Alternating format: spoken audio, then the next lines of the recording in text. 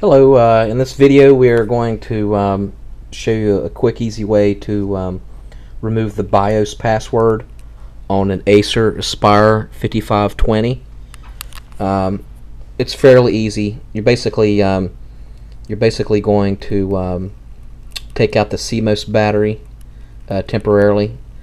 That's the battery that of course keeps the time going when you have it unplugged or your main battery runs out of juice, and it's fairly easily. Some people probably already know that you remove the CMOS battery. However, it's a little bit more difficult to find on this particular model.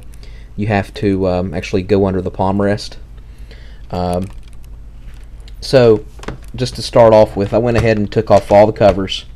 So that's what you want to do, is you want to take your battery out. You want to remove the DVD. You want to remove the DVD player. There's a screw here for it. Take that out.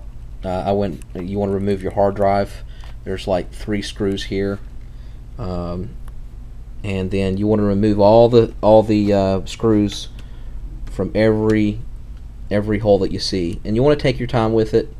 If you've never done this before, take your time and don't force anything. You're not actually going to have to remove the whole base off. You just really need a little bit of wiggle room so you can reach the CMOS battery. Alright, so I'll go ahead and turn it over here.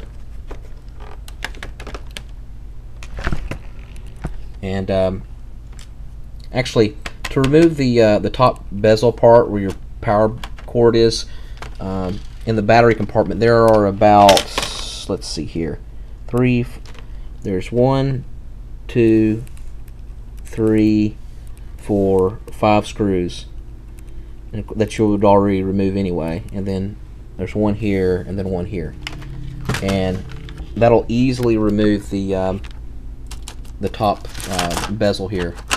And once that's removed, you'll see here you want to pull apart on the upper right, and it should nicely come off very easily. Alright, and then your keyboard should flip up, and I'll go ahead and remove that. You'll see here you want to, with these 2 little, you'll be able to see you can remove that. This thing pops up here.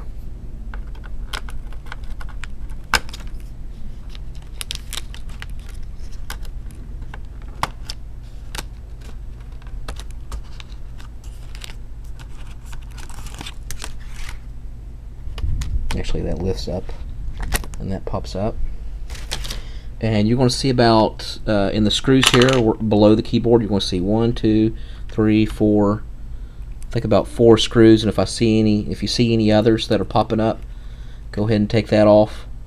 And this you should see it here. It starts coming apart. Again, you don't want to force anything, or you'll break it. Especially these Acers. You know, they're cheaply made, and they make them like disposable cameras. It's ridiculous. But also too, there's going to be, where the hard drive is, there's going to be some hidden screws. Like if we remove the hard drive now, I'll go ahead and do that.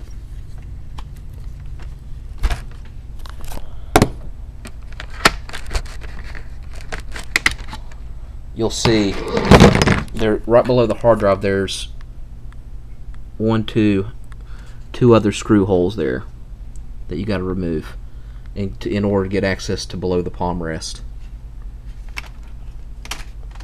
Go ahead and put the hard drive back in.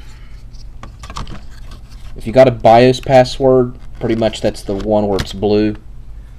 You can't even go into BIOS. You can't go into your hard drive, to your operating system, or anything.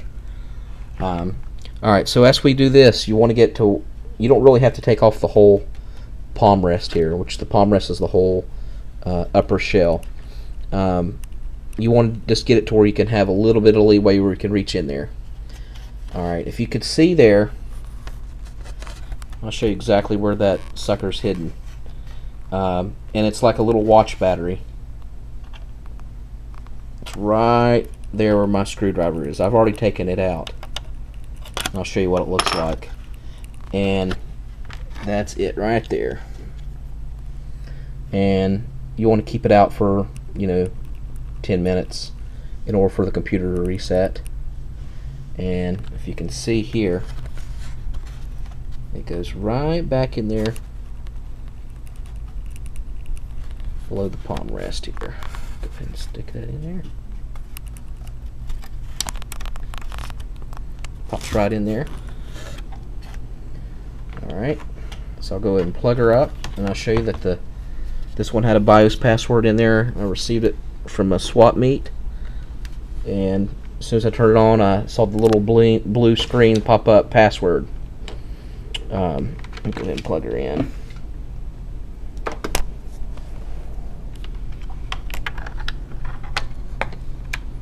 Alright. For some reason with my particular model, when you power it on, it takes like 5 seconds for the screen to pop on.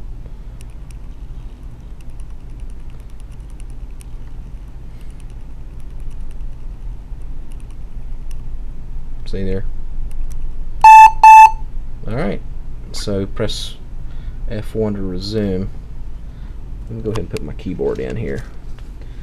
Automatically I would already get an error, BIOS password warning.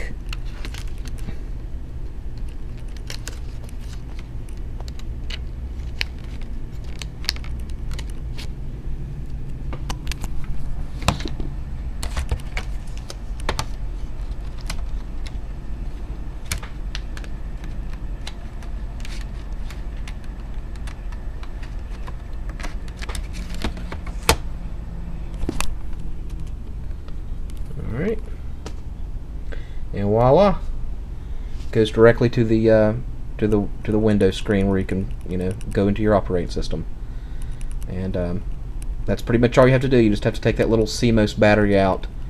Most computers it's a little bit more accessible, but not on this one. Alright, have a good day.